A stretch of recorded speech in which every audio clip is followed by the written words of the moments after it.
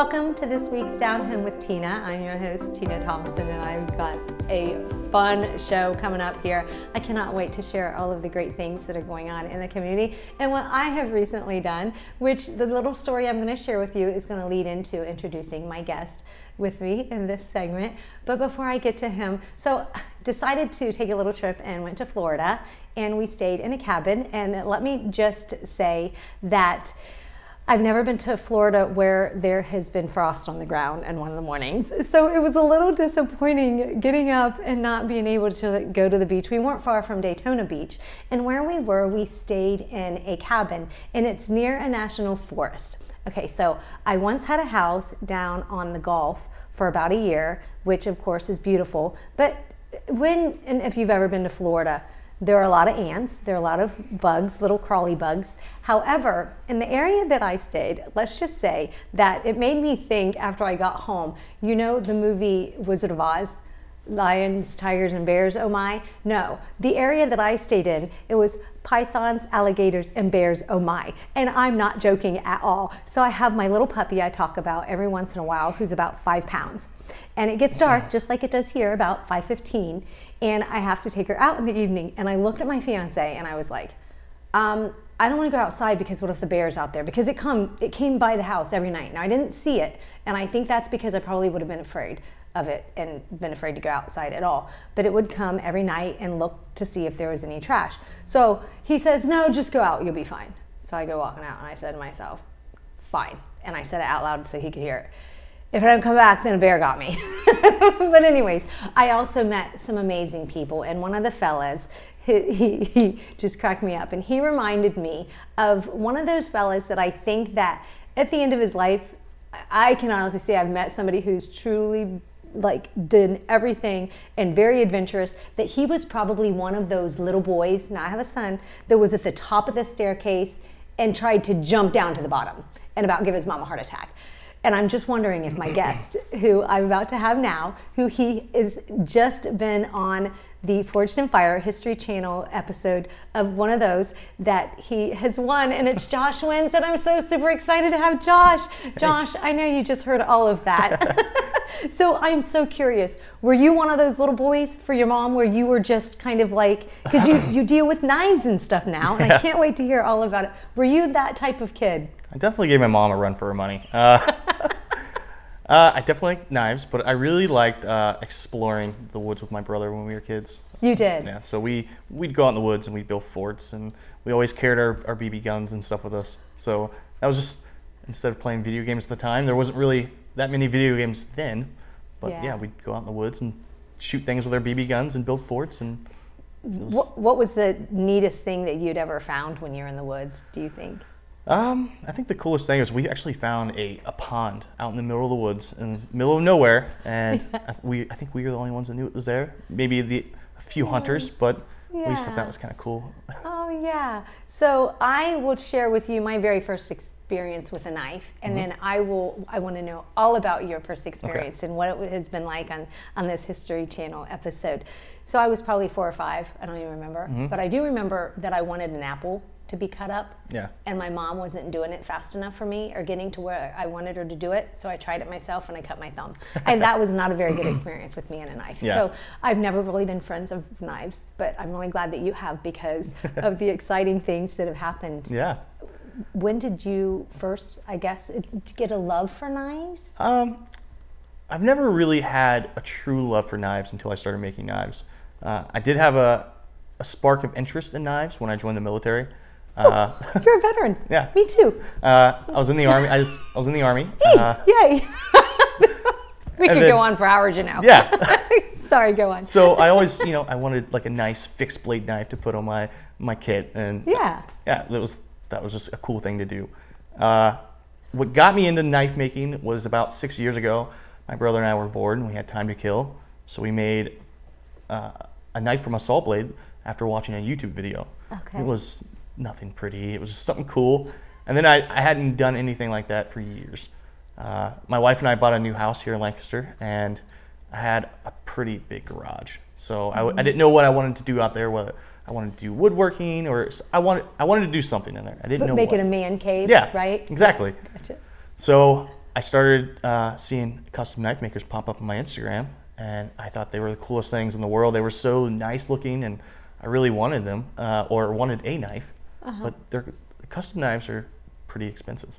So yeah, it's, you know, I decided that I was going to try to make them instead. So a custom knife. What is a custom knife? Are you talking about the knife part itself or with the handle? Is that, when you say knife, are you the entire thing? When I say custom knife, I mean the entire thing. The handle and the knife, the sharp piece of it. Perfect. So okay.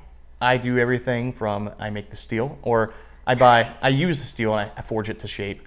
And then I customize the handle however way I want or the customer wants. And then I make everything down to the sheath to carry the knife. And yeah, I sharpen it. And if whoever buys the knife from me, if they ever need the knife resharpened and they don't feel comfortable doing it, they can always send it back to me and I'll clean the knife up and resharpen it. So you have ways folks to contact you, or do you actually have a shop?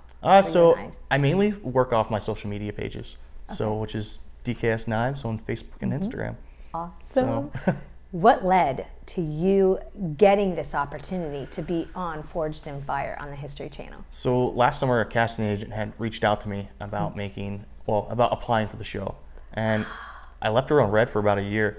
At the time when she had messaged me, I was mainly doing a process that's called stock removal.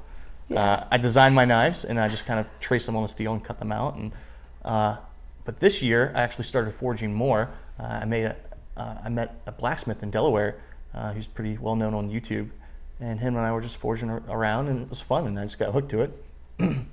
So doing that this year, I remember that she had messaged me. I was like, well, you know, if you win the show, it's a $10,000 prize. I was like, you know, I'll roll the dice and see what happens, you know? Like, why not? Yeah, so I reached back out to her and she quickly responded, and I went through the process, and I think it only took a few months, and then it was just a waiting game for availability for show dates. So they're just out looking for folks, of course, obviously those with talent. They know what they're doing. I'm not sure how they find us. I don't know if they like search the hashtags and find other knife makers and just reach out to whoever they find. But you had different levels, of course, that you have to go through. Was there one specific level that was more of a challenge for you than maybe the others? I mean, I feel throughout the entire episode was kind of a challenge for me. Because you're limited on time, right, Josh? Yes. To get these things done. I've got 3 hours in the first round to forge out a knife. In the challenge itself, they basically gave us a bunch of scrap steel, and it was a brute to forge challenge. Basically, I had to pick a piece of steel, use my math skills to determine what the volume of that steel is, when I forge it, what it will draw out to. And I was only allowed to cut steel off or cut material off when I grabbed the steel. As soon as I put that steel in the forge, I wasn't allowed to remove anything off of it. So a brute to forge definition is forging the knife completely to shape, and basically all you have to do after you forge it is sharpen it, and it's done. Now, did you already know what the rules were and expectations were for you for the show beforehand, or you had absolutely no idea? So you walk on and that's you with that thing, wow. So I immediately knew what the challenge was that they wanted. I knew what type of knife I needed to make. I've never forged that style knife before. I like to forge thick and then grind it to shape. So this was a little bit challenging for me, but I had messed up from the very beginning because I knew I needed to cut steel off of it. My math skills aren't the greatest, but one thing I wanted to do is I wanted to weld a handle to it so I can work it in the forge. And I actually, as I was doing that, I was thinking that the steel is so big, it's going to take a long time to heat up. And as I'm walking over to cut the steel off, I'm thinking about how long it's going to take to soak in the forge, and I just threw it in the forge. As I'm standing there looking around, or looking at my steel in the forge, I look around and I see everybody else cutting their steel, and I realized I completely forgot to do that. So I was like, like that little mistake could have sent me home right from the get-go. No. But I was able to make it work. You were. I put all the extra steel that I had into the handle, and it was like ½ inch thick. It was huge. And I just worked on really defining that blade, so hopefully if I made it to the second round, I could address the weight issue and the handle. So, what is your favorite thing about doing the episode on Forged in Fire? The favorite thing about it is the fact that everything that I did on that show, from the first round to the final round, was something I've never done. I knew what I needed to do, but I've never made a blade that large in the first round. In the final round, the historic weapon I had to make, I've never done anything like that before. And it was a challenge, and it was something that on a normal day I would never, put myself out of my comfort zone to do that. And it really pushed me to try something new, and I realized I could do it. And now that's what I'm going to continue doing. I'm going to continue pushing myself and pushing my limits. So, yeah. Do you recommend people to just try something new? Yeah, to do that? Absolutely. So was it the adrenaline too? Did that? I mean, there had to have been adrenaline during this competition. I tried to, at a point, like breathe. Yeah, I just kind of try to relax, and just the biggest thing during the first few rounds was, for me, I was trying to. I felt like I was pretty calm.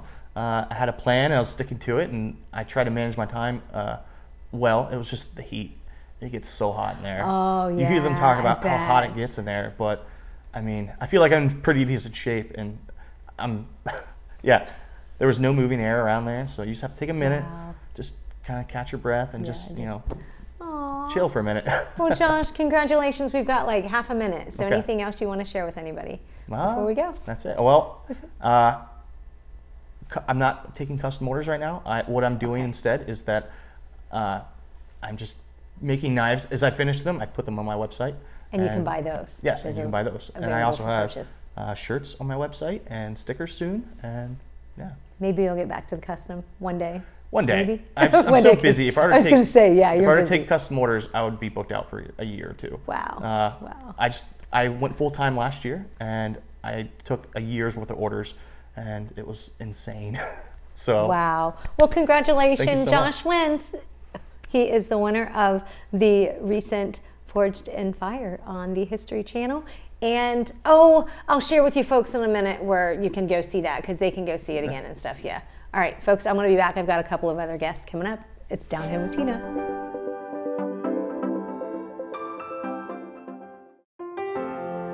Dagger Law has been part of the Lancaster community for more than 110 years. This is where we live and work. You'll see us at festivals, sporting events, and all around town. We consider our clients as friends, and we walk alongside you through challenging times. Whether you're a growing business, a changing family, facing litigation, planning your future, or dealing with land issues, we're right here. We are local. We are trusted. We are experienced. Dagger Law.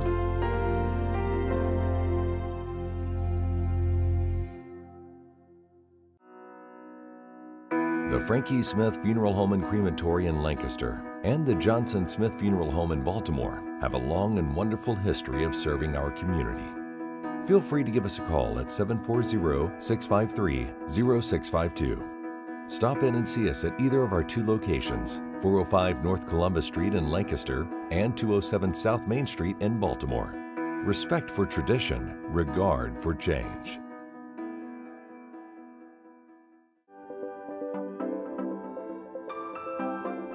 Welcome back to Down Home with Tina. I now have Vinny Coleman. He's point guard for the Lancaster semi-pro basketball team, Lancaster Thunder, and I'm really excited to find out what's going to happen this year, because like everything else, it's a little different and maybe a lot different. So Vinny, how are you? I'm great. How are you?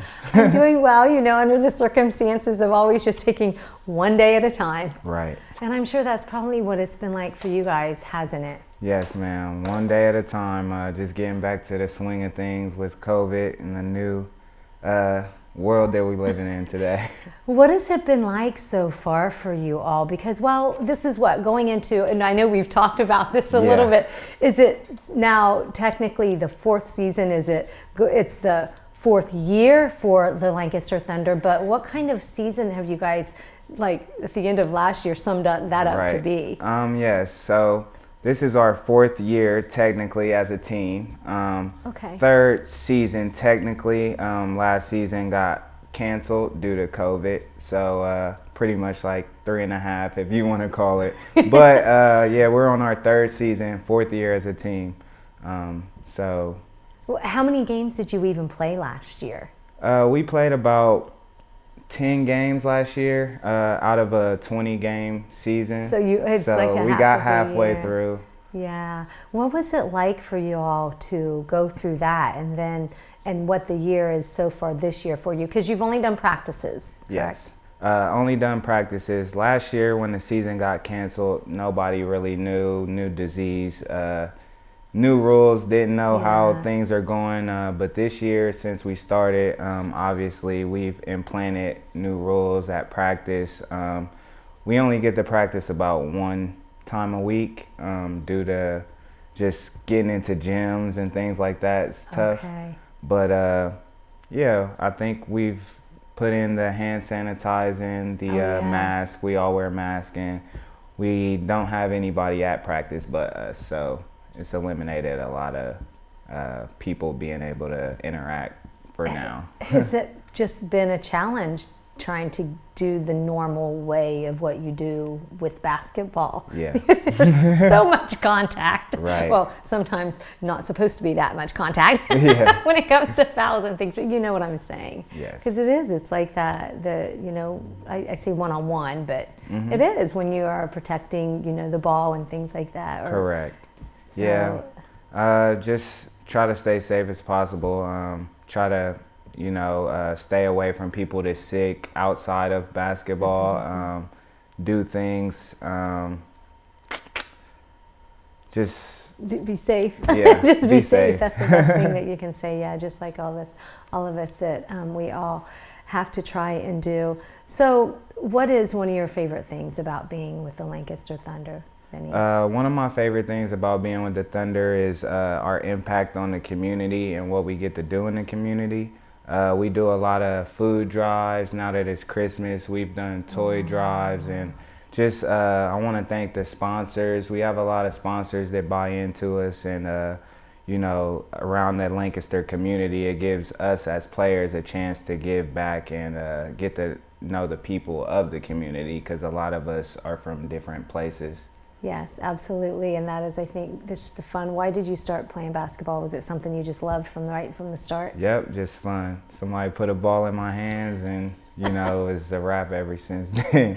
It's gonna be tough being. Any position on a basketball team can be pretty tough, but point guard, there's a lot laying on your shoulders at times, isn't there? Yes. You're in charge of running the plays and running the show, pretty much. Balls in your court.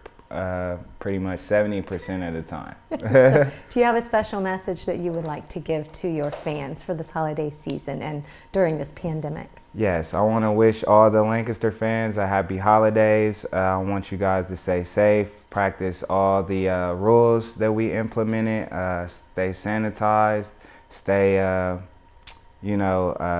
social distancing, all the things that we talked about. I hope you guys can come out once the season and the vaccines and everything get going, and hopefully you guys can watch us play. Yep, and then that will be what it's all about, is hearing them all in the stands again. So, and I know they've got something come up this week, and we do have more with the Lancaster Thunder coming up in just a couple of minutes. It's Down Home with Tina. Hi, I'm Amanda Wattenberg, Regional Director at Ohio Guidestone. Do you or does someone you know have a substance abuse disorder? Have you been thinking about getting help, but don't know where to start? It takes a lot of courage to ask for help, but it's the most important step you can take. If you think you know everything that's available in Fairfield County, think again. Like other chronic diseases, addiction can be managed successfully. Treatment enables people to counteract addiction's powerful, disruptive effects on the brain's behavior and regain control of their lives. Even if it takes multiple attempts, treatment does work and people do recover from addiction every day. So keep trying, because your life matters. You matter, and we're here to help. Call 211 and ask for the treatment resources available right here in Fairfield County. This message is brought to you by the Fairfield County Adam H. Board.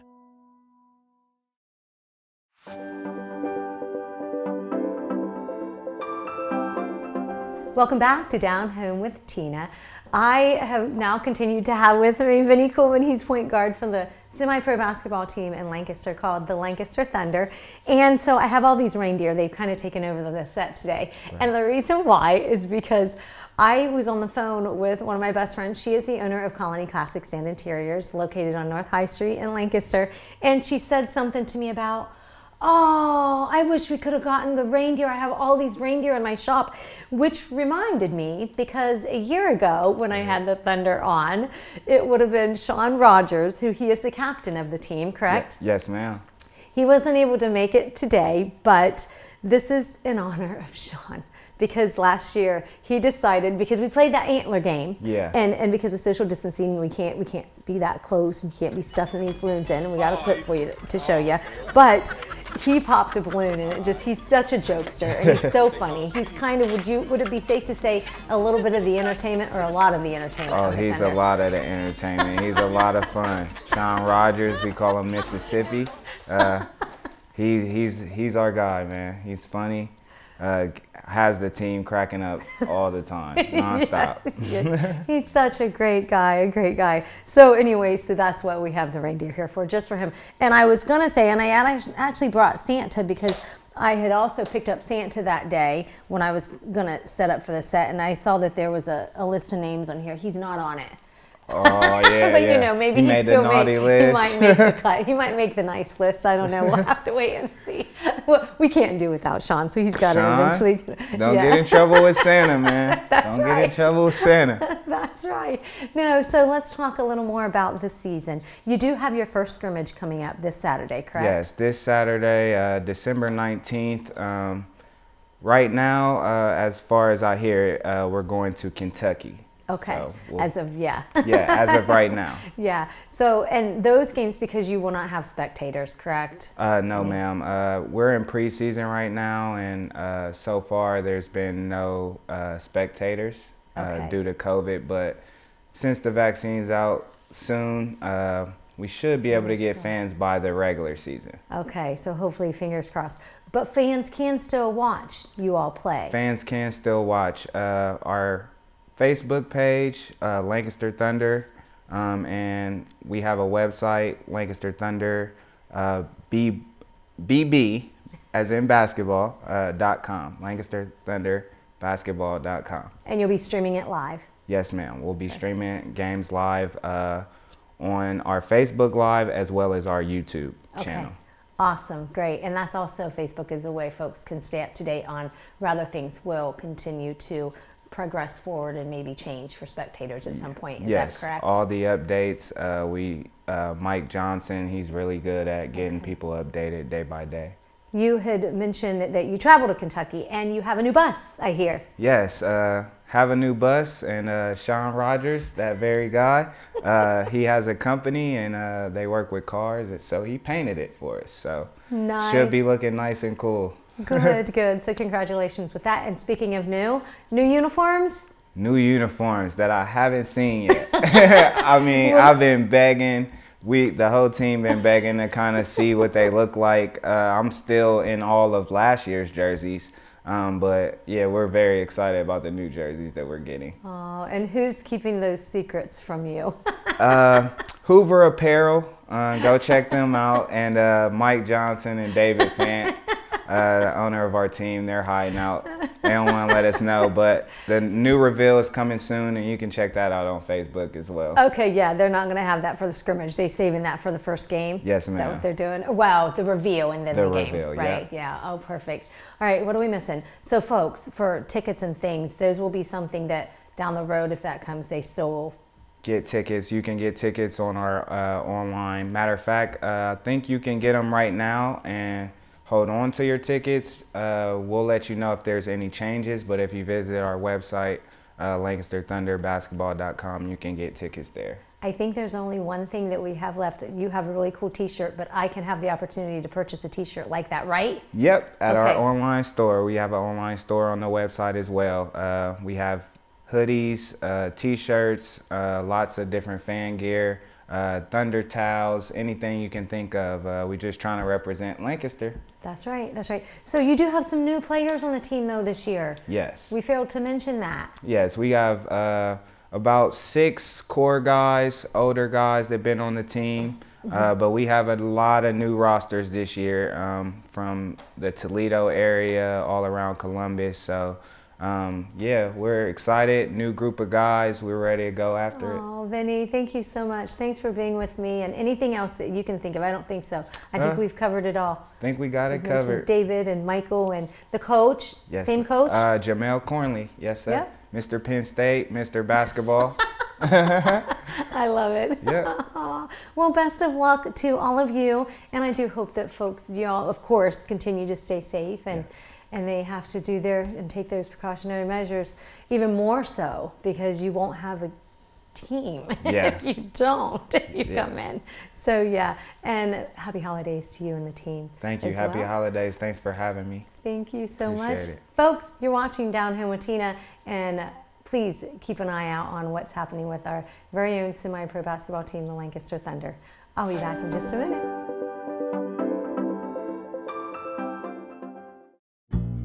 Fairfield Federal. When it comes to our customers and our community, we go above and beyond to help. Our people make the difference. We were retiring from Tucson, Arizona, and we made a retirement trip out around Ohio, having decided that's where we wanted to be. And we came across this town called Lancaster, and we fell in love with the downtown area, where the fountain is, and the memorials, and the flags, and all this stuff. And we looked around, and I said, there's our bank, right there.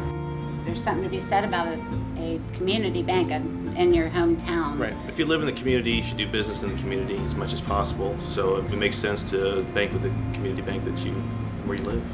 Fairfield Federal is the bank to be at. If you live in this town, or any town actually, you want to bank at a local home bank. And the employees are happy here, they're conversant, customer service is through the roof. There's nothing more you could ask for. Personal or business banking, whatever you need, we take it seriously because we know you do. Stop by today at any of our 3 locations and see why the difference is clear. Fairfield Federal Savings and Loan specializes in banking that revolves around you. Member FDIC, Equal Housing Lender.